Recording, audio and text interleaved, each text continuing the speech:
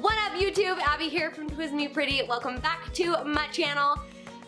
I don't know if you've noticed, but I've turned into a mermaid.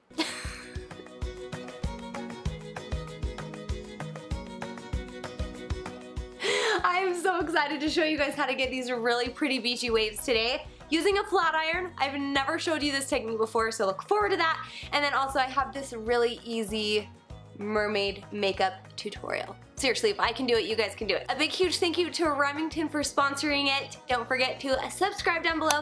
You can click that little bell button and it'll even notify you of new videos. How awesome is that? So go click that down there and let's get started.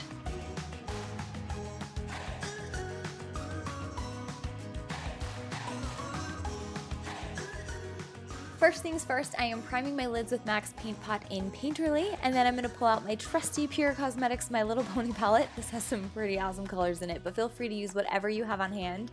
And I'm just taking the blue color first, and with a small fluffy brush, I'm blending it right on the crease. And then I'm taking this purple color, and with the same fluffy brush, I'm just blending it all over the lid.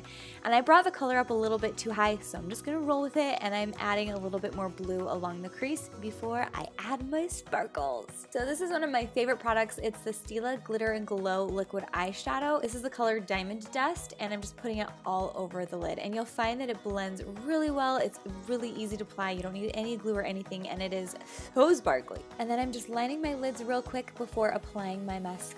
This is my favorite mascara. It's the Pure Cosmetics Magnetic Mascara, and it's literally the best. So put on your mascara, and one little hack that I have is to take a lash curler, and I'm just pressing the eyelashes up. I'm not actually curling them, I'm just pressing them up so that they're nice and luminous. Now that our eyes are done, we're gonna move on to the scales. So you're gonna need some fishnets. There's just no pretty way to put this on.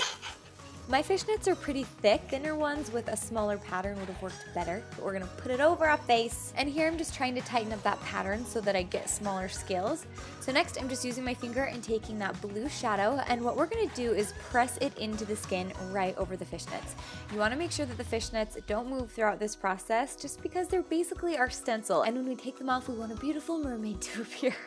So I'm just taking a bunch of different colors here, adding more purple, and then I'm using some green and just filling in the space, making sure that I'm covering the areas where I want color, so the forehead, the temples, and cheek area.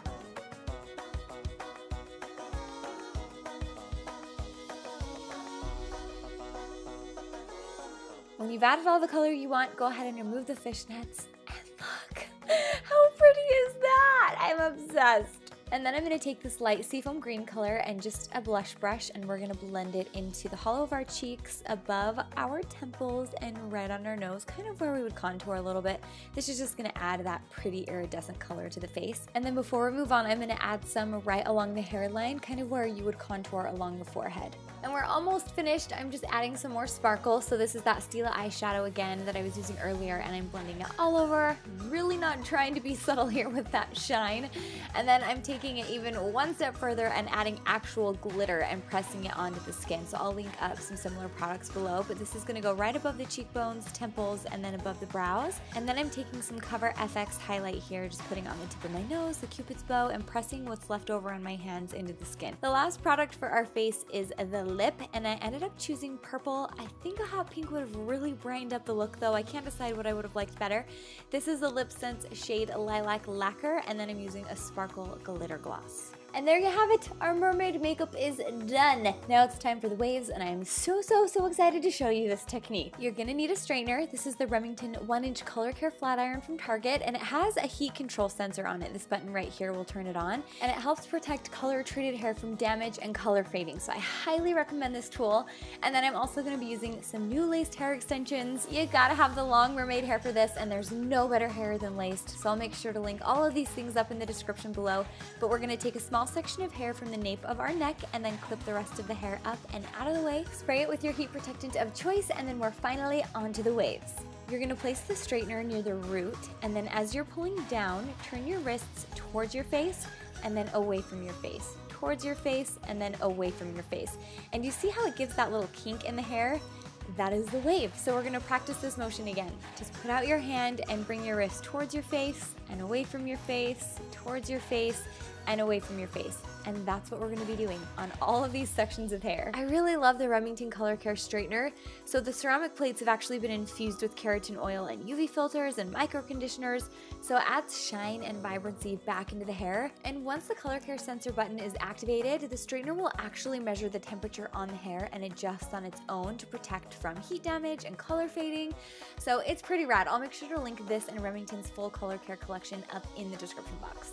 Now that we're finished with that first layer, I'm going to tease the roots and then add some extensions. You can see here that the roots on my extensions are a little bit darker. I just had my hairstylist smudge them, and I feel like it makes all the difference. So if you're going to invest in hair extensions, just make sure that they're toned and trimmed and that they blend perfectly with your hair.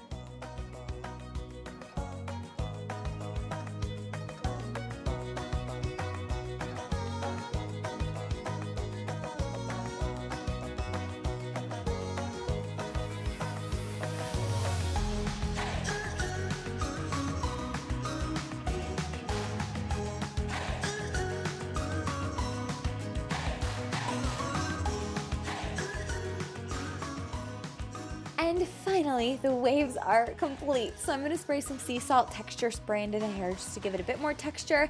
And voila! What do you guys think? Do you love it? I'm actually gonna change into this really cute shirt I found off of Amazon, and then also I snagged this seashell hair accessory. So I'm just pinning my bangs back and then wrapping it around the crown of my head and tying it together near my part. And then to add a little bit more dramatic theatrics to the style, I'm really just roughing up the hair and using my fingers and combing in some more texture. And now let me introduce you to my 6-year-old. The Star Queen mermaid. She has a crown and her face, have you seen it? It's covered with glitter. She's the boss of everything. She gets to do whatever she wants. So, that's the story of the princess. Behold, the beautiful Princess Sammy! Do you love it? Yeah, Like how much? a lot. What are your thoughts on this? Looking amazing.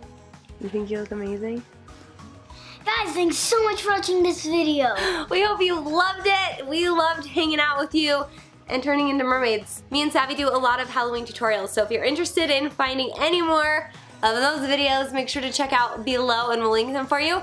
But other than that, we will see you In the next one. Bye guys. Bye. See you in the next one. See you in the next one. My mom never showed me these, and I went, this? You wanna know why I didn't show you those? Because you think that I would get into them and start putting them everywhere. What do you have? Yep, I would. Because I am, like, I love glitter. Like, glitter's my favorite, especially on me.